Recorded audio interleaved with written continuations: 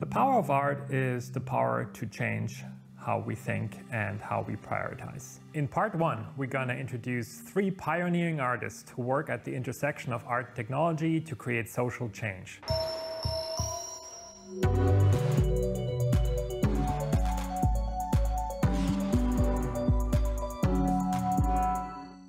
Welcome to Art and Technology. My name is Daniel Sauter, and I'm a professor of art, media, and technology at Parsons School of Design. Hi, my name is Rashaad Newsome, and I am an interdisciplinary artist. My work really champions the crown jewels of American culture. Like, it looks at hip-hop culture, Black vernacular, Vogue femme performance. I'm Maurice Benayoun. If I have to define myself as an artist, I would say something like open media artist. I've been exploring a wide span of technologies from 3D printing and blockchain, and the potential of technologies and what are the limits of technologies. I'm Refik, I'm a media artist. I use data as a pigment and create art for anyone, any age and any background. I start using data in the very first stage, and then I learned that data is something not just numbers. It actually has a context about memory. I learned that public art can also hold public memories. So I simply started using algorithms and data and try to create 3-dimensional forms and experiences in public space. Artists understand that we need tools, databases, and methods to take our lives in our own hands. We may consider that one of the main challenges of society in relation to technologies is about control. For sure, it's about surveillance. For sure, it's about identification of people. It's about creating virtual boundaries that limit what we can do, what we shouldn't do.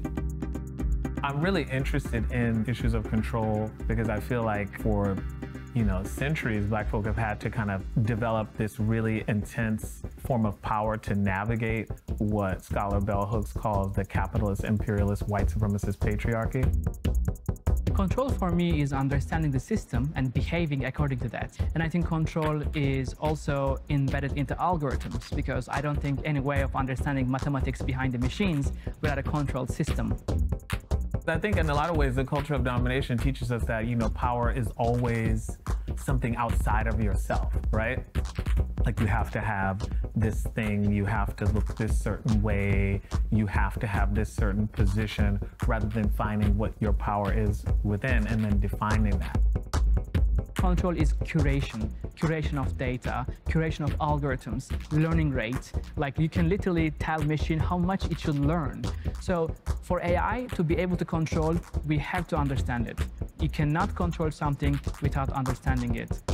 I think in some ways, I'm always trying to tap into that quantum energy, if you will, of when Black folks come together, that particular power, and how can I somehow image that or create an experience that is akin to that. Every time I had the opportunity to explore the technology, I immediately use it to try to see one step further. A consistent theme within my creative process is looking at how omnipresent the culture of domination and control is in our lives, and then using material and media that operates within that apparatus to create work that creates space for joy and critical thinking. Positive change in a global interconnected society always involves all aspects of life. So separating technology and art is almost unnatural.